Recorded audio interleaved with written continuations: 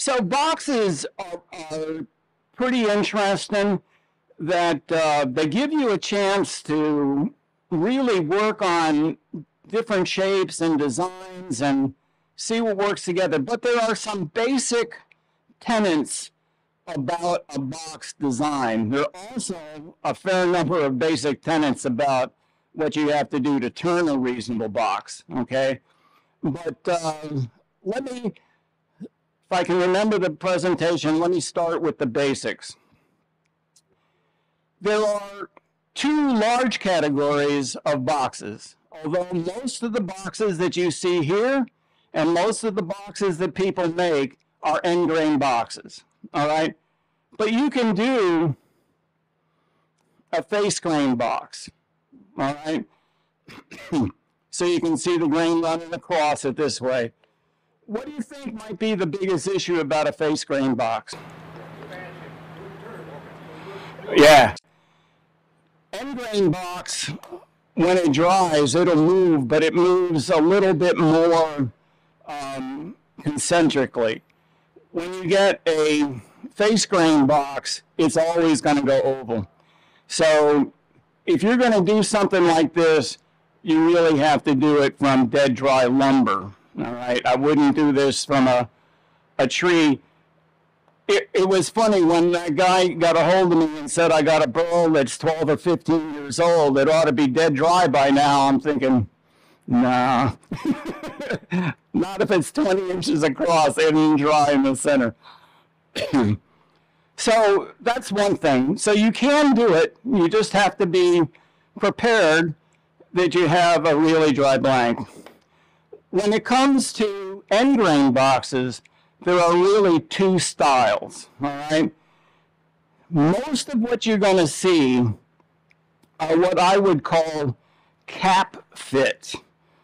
And that means that you have a top.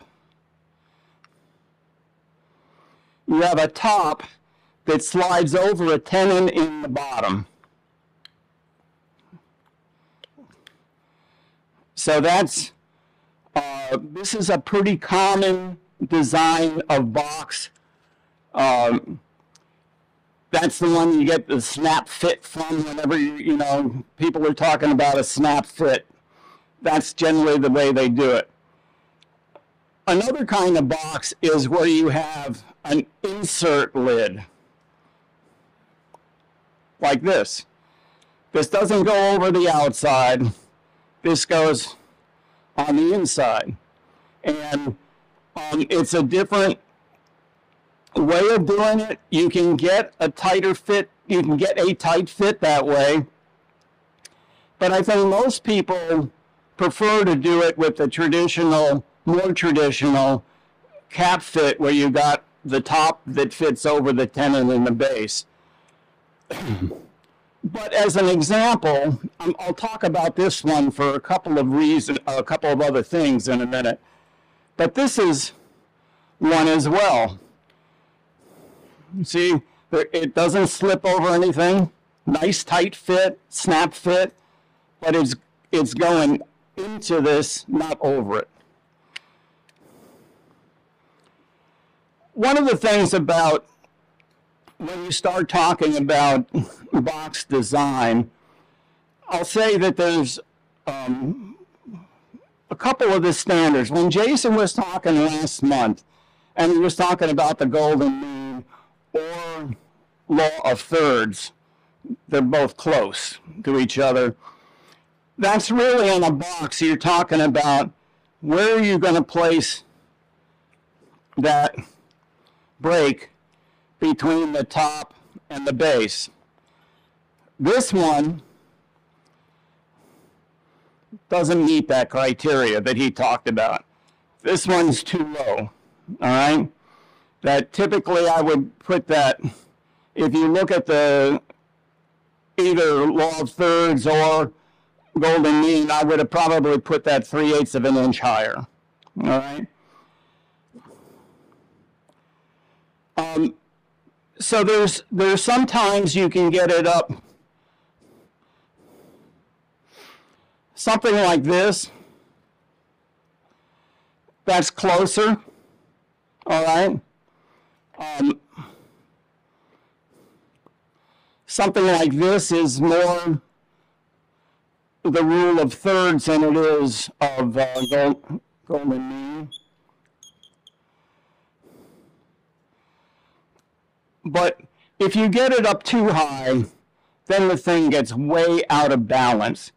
So on something like this, in my mind, that's just too bloody high, okay? And there are a couple of things about this one, and we'll talk about a couple other characteristics, but it just throws the look of this off to have this lid too far up on the body. Would it help if you put a finial on the top of that one? It could. It could. But you have to be really careful of a finial on a box. All right? This one has it pretty high up, right? And I put a finial on it. Does it look in proportion? It doesn't to me. It still looks like, even though I put more mass up here, it still looks to me like it's too far towards the top.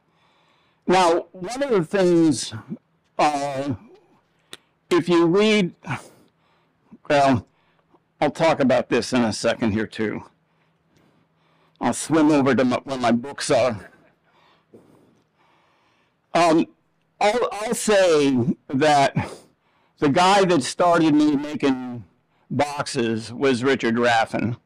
He's got 2 really great books on box design. And this one, he talks about how to do it. Here's his whole thing on the getting a nice fit, how you hollow it from the inside. So he's got a lot of good ideas. He does a lot of talk. One of the things for him that's kind of interesting is this tenon is not straight. He makes it rounded so that when the top goes on, it fits pretty easily on the very first part and then snaps down at the bottom. It comes back in again. So it kind of really just snaps into place. So he's got a lot of, these aren't all his, but he's got a lot of really interesting design issues here.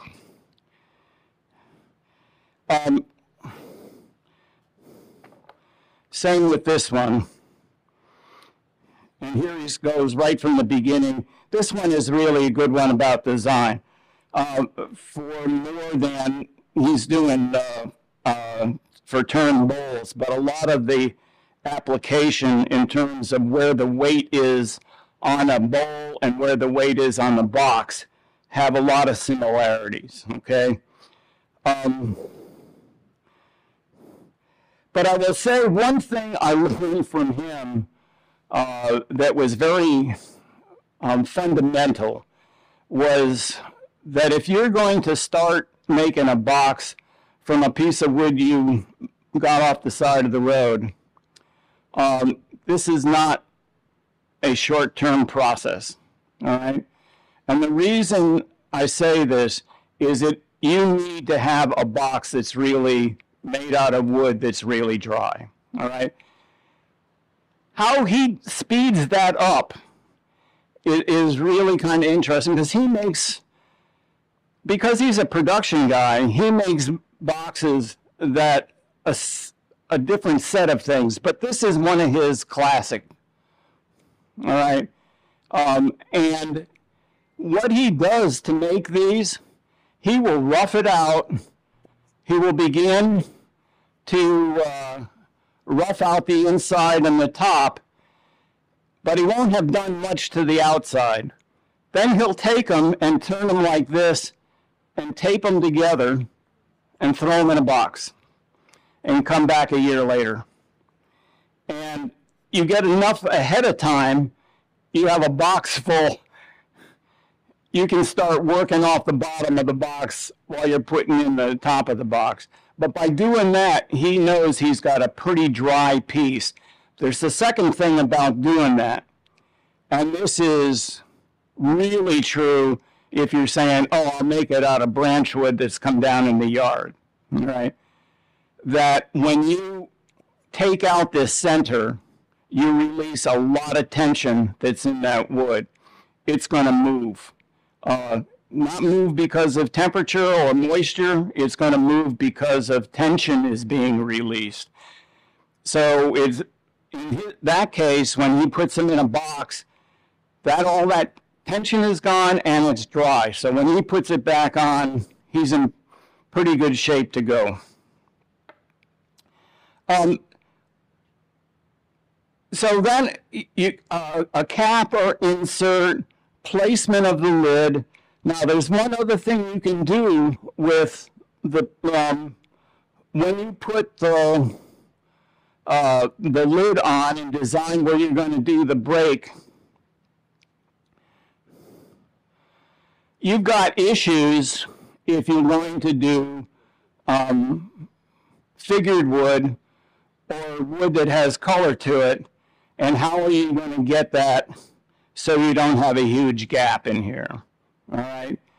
So there are a couple of things that you need to pay attention to when you do that. First of all, some of these, you know, how tall a tenon do you really need? You know, you don't want to play around with it. You don't want to make a half-inch space, part through it with an 1/8 inch parting tool and take up that much real estate. You can make them short if the box is not going to be under a lot of stress, okay?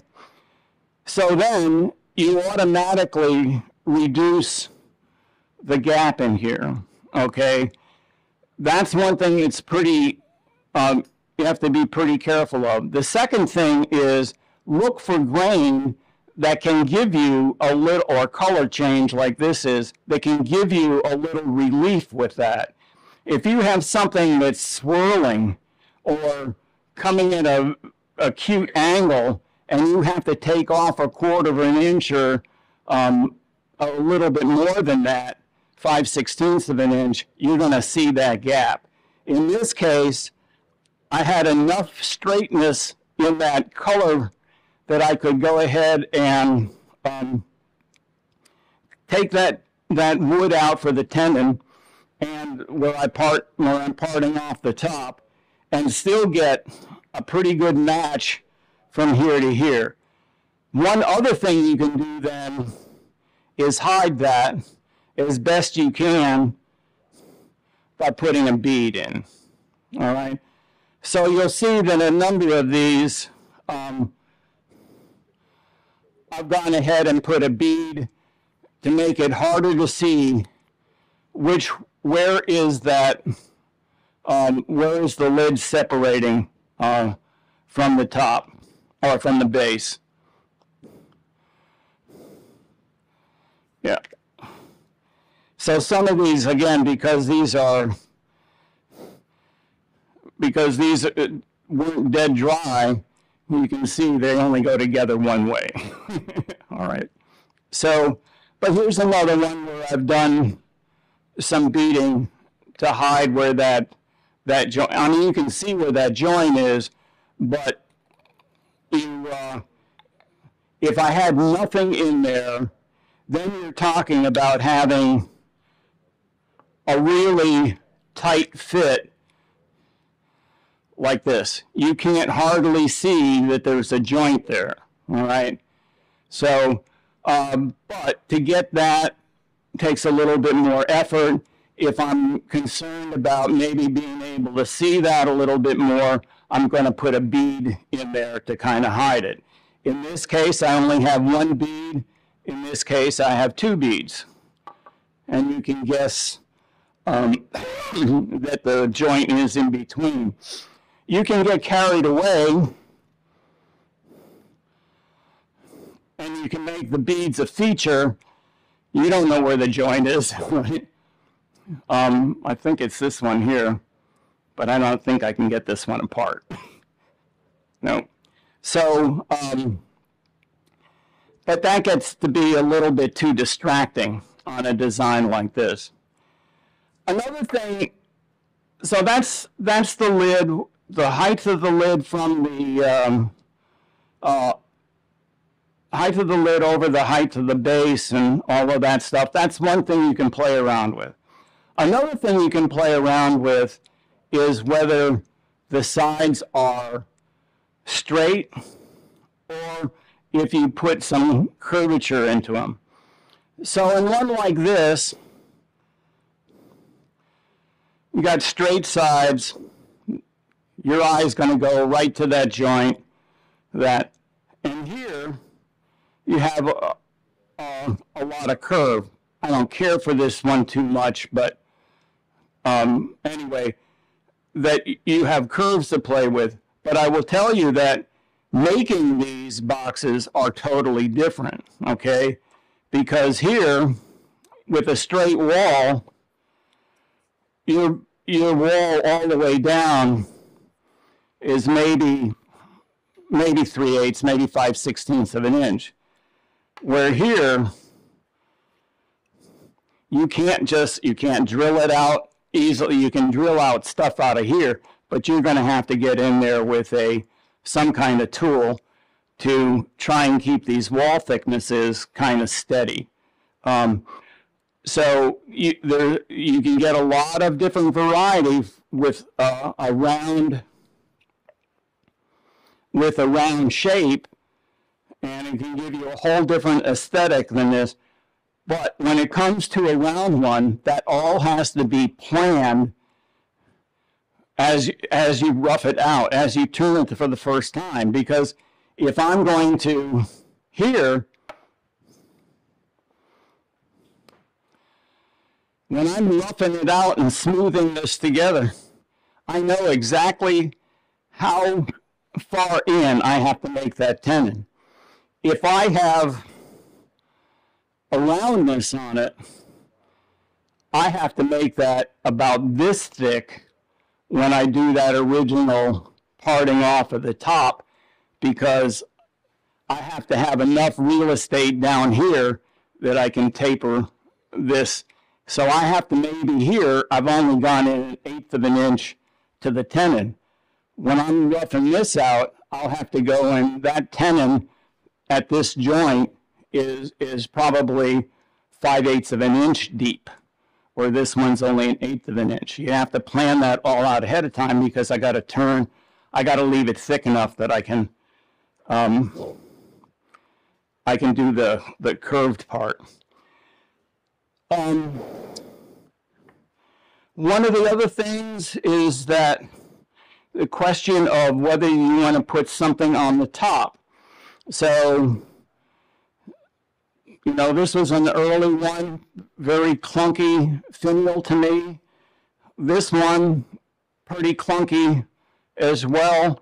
But as I got a little bit more comfortable with finials, then you can do something that's a little bit more delicate. Now, this is one of those insert tops, so this becomes a little bit a different design. If I was having that like one of these boxes,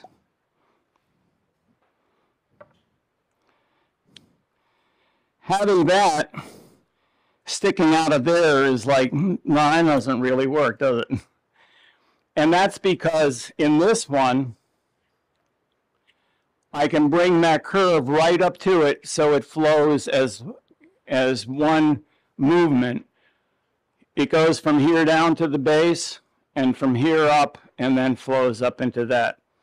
So when you're doing a finial or something on the top, I tend not to put big finials on them anymore. And I'm just as likely to put a button knob on the top like this, because I don't need to get it so off balance by having something on the top. There are some classic styles. You can see it here. This one was an early one, so I would make it different nowadays. This style, anybody know what this is called? What this style is called? It's called a ginger jar. All right, and so that's a pretty classic one, and that's what I was trying to do here. And so that's a pretty standard one. This is Richard's mosque kind of box. And then there are a couple other things that you can do to these. Something like these two, these I threaded, all right? So these are hand chased. And those have to be insert lids, all right? It's pretty hard to do one where you can thread a tenon and then thread the cap as well. That's a little bit harder to do. Here you can go in and thread this, and thread this is a little bit easier than trying to do one that fits like that. You can do it, all right, but I find it easier to do it when you have an insert lid going into that. A couple other things I want to talk about, and then we can maybe play around a little bit. And that is, once you get a handle on how to turn a little bit, then you can start looking at putting some level of decoration on some of them. So something as simple as just putting a series of like beads on the top, or this is just done with a Sorby spiraler. Again, something like that. Those are kind of neat. I don't like this one. That's just too much. Okay, they're not perfectly even. So if you're going to do something that's a decoration on the top, you really, because that's what people are going to see when if it's sitting on a table. So if it's sitting out like that, you need to have this done really well. So one of the things I do probably is, although I don't have that many here, one of the things I do a fair amount is do an insert. All right, and have folks done many inserts? Because it's an interesting process. Because I wind up, when I do that, you know, I cut a recess in the lid here, and I'll go take a piece of contrasting wood. In this case, it was just, I had some spalted wood, and I'll just slap that on a chuck with a flat surface in it, and I'll just put it on with double-sided tape. And then I'll get it a little bigger than this one. And then I'll put this back on and tweak it to shape. Once I get this one done, I'll get it I'll go in and keep on tweaking this. But one of the things, again, I don't have an example here, but one of the things that I've done a number of times, because it's a little bit, it looks nice, and it maybe gives you a little extra relief to give that a try. When you get it like this, I'll have the lid mounted back on the lathe, and what I'll do is I'll take a fine parting tool, a 1/16 of an inch parting tool, one of the little, I got one that's a blade size,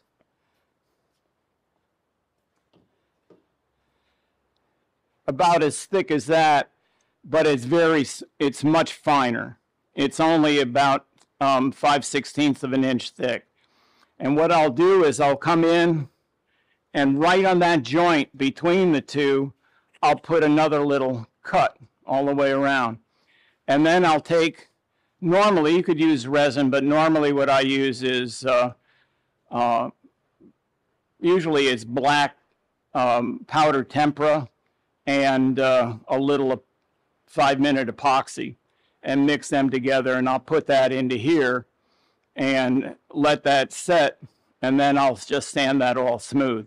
So now what I have is whatever the top of that box is, and then there's a really thin black ring that goes around the insert to really really set the insert and make it look, if you've got something special, special piece of wood or special thing, a cabochon of some type. I've done cabochons fairly often where I can either make a cabochon out of polymer clay.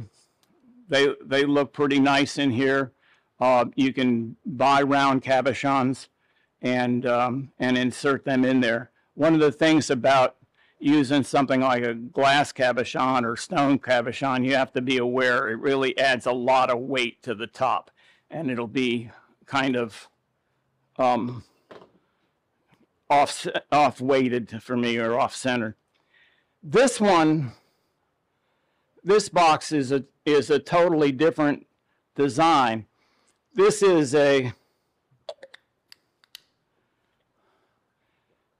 the foot is made out of one wood. The collar is made out of that same wood. This is made out of it, and then this different insert. This was just a piece of same kind of stuff I'm going to do tonight, but I just drilled through the whole thing, all right? So it was just a hollow tube.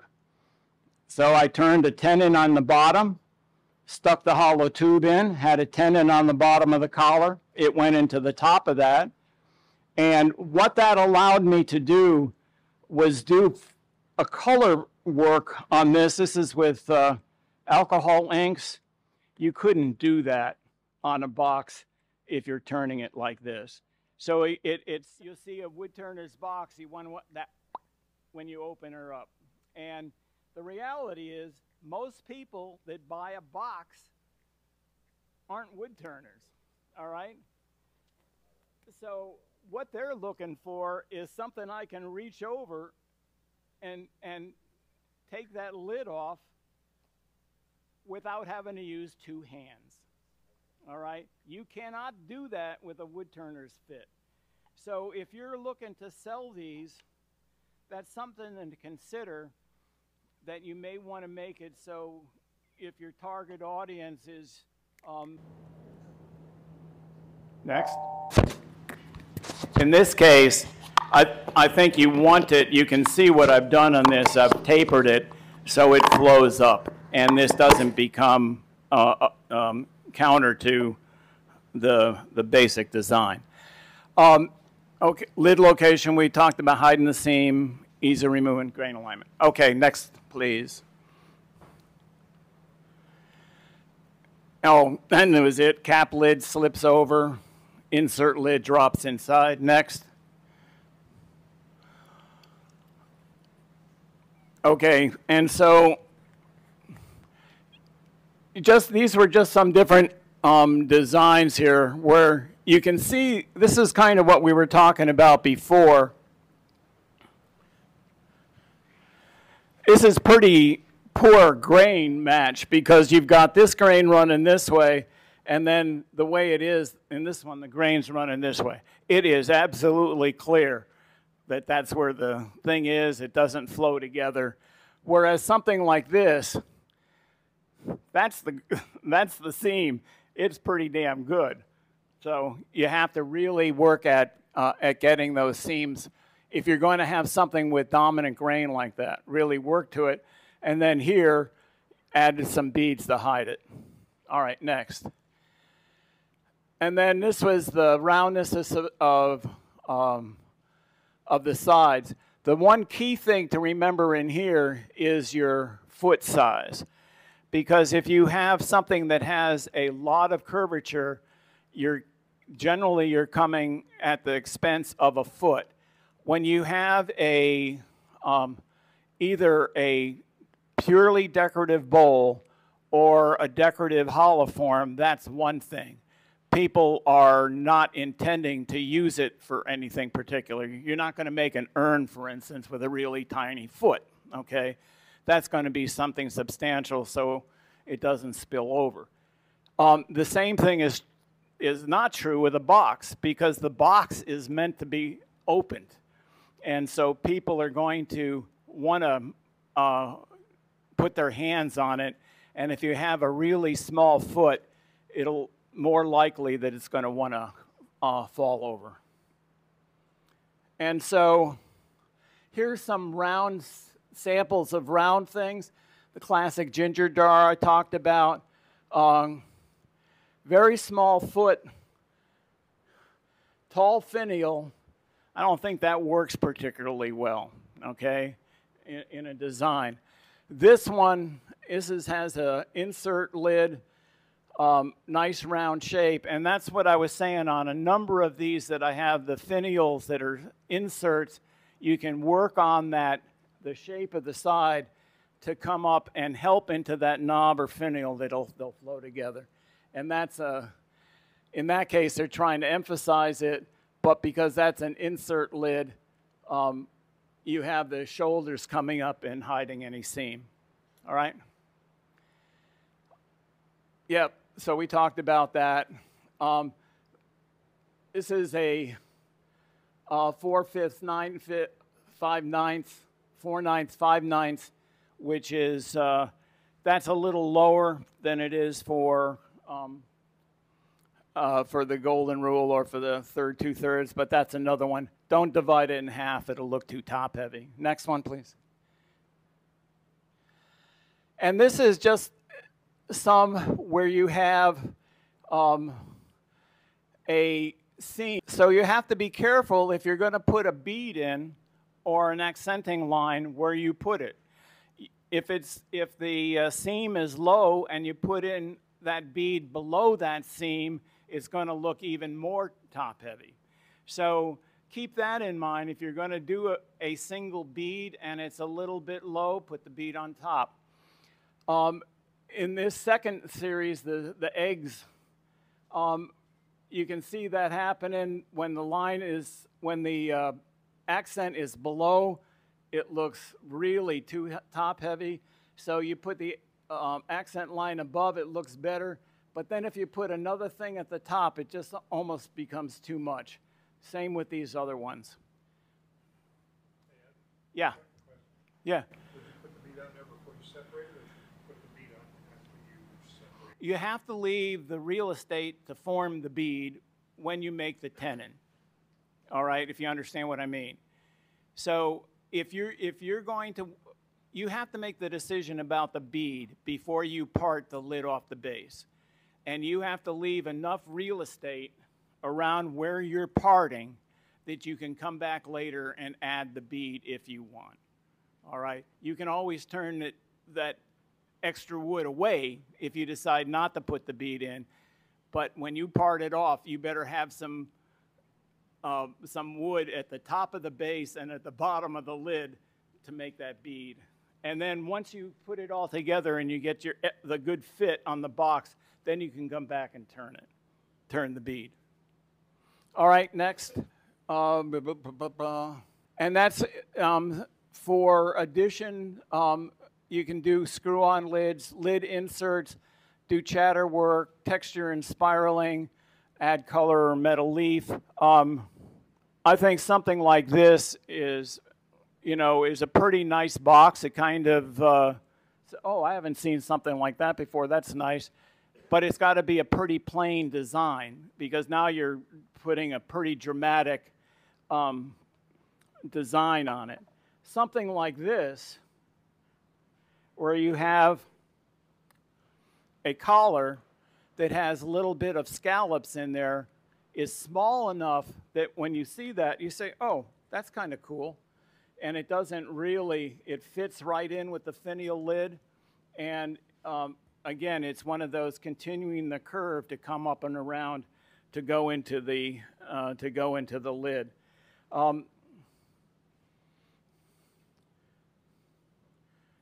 Some of these are just, they're all kind of the same. They're just a small insert plug to go in there. Okay, was that it? Or was there? Oh yeah, okay. So these are my favorite, the two books on turning boxes, the Raffin and Chris Stott ones, I think are really good. This is Bowles, but it's really a good one on design from Richard Raffin. So for those of you that don't spend as much time as I do on YouTube, Raffin started putting a lot of his old things from his DVDs are on YouTube now. So you can watch a lot of his different things back when he was still in his prime. He does not do, he will do some IRDs. He may do something local, but he's not traveling anymore. We were trying to get him for the AAW in 26, and he's not gonna do that anymore. All right. Oh, and then there's some videos that are pretty good. As you can see, these are old guys. Ray Key has been around for a while, but they all did very early DVDs when people were just starting to put wood turning on video. I think that's it, right? Yeah. Oh, so one is, I have a full tutorial on our website at that link on how to turn a basic box, one kind of like this. All right, so it's step by step. You can go through and see how to do that. And then what I thought I would do today, I've got an hour and a half, so see how much I can get at this. I want you to tell me what kind of, based on all this stuff that you're seeing and the discussion that I had, what kind of box would you like? Do you want it straight-sided or curved? Curved, okay. What kind of curve? Do you want something like this? Ginger box, okay. All right. So in this case, if it's going to be a classic ginger, I'm not going to put beads or any of that on there. All right. And so is that good enough? Turn one of these? All right. The other thing one other little trick I want to talk about. Yeah. Maybe you already went over this, but the fit of the lid, do you always do it the same way? In other words, is the lid going to come over a tenon on the base? No, that's what I'm saying. That's a difference between what I call a cap fit. This is a cap. Okay. It fits over that. This is an insert. Okay. See, it doesn't go over. So it depends on what kind of box you have? Yeah. How you're doing the cap fit? Well, for sure. They're totally different. They're totally different. The other thing, just one trick I want to tell you, and my mentor was Michael Mosho, really great guy out of Albuquerque. But one of the things that he did, if you're making a square-sided box, you can drill out the center with a Forstner bit, right? Problem is you got the point of the Forstner bit in the bottom. So yeah, you can get it out, you know, with a scraper or something, and that's great. But what he taught me is make a disc out of the same wood, chatter it, spiral it, do something fancy to it, line up the grain, and then glue it in. I got one piece here. I don't remember exactly which one it is, but if you look in it. Oh, this one? Yeah.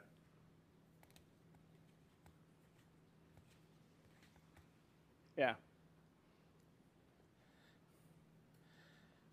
And you can just say to somebody, how the heck did you turn that?